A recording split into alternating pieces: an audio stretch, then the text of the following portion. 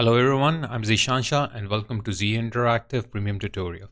So we will start with our mesh, and as you know we cannot create custom mesh inside Substance Designer. So I have created this mesh as you can see in the Maya, and in Maya I have created this box with 6 planes, and you can see these are single-sided planes, and because we are not going to project on the other sides, so there are 6 planes over here which are single-sided, and these are the double-sided planes.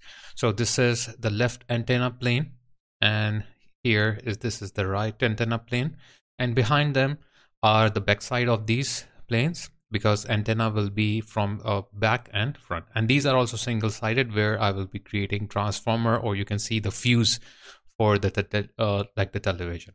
So this is all we have here, and I have applied the Lambert material on it, which is a simple Lambert material, and I renamed that to the television. And here are the UVs for my like television meshes.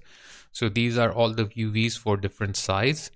So we will use these UVs inside Substance Designer to create the elements over it. So you have here for the backside, then this is for the fuse, basically 2 for the fuse, and they are stacked on top of each other. They are top of each other, like fuse and the antenna. So all these 4 antenna planes are stacked together on top of each other. So if I will create one part, all the other parts will be created.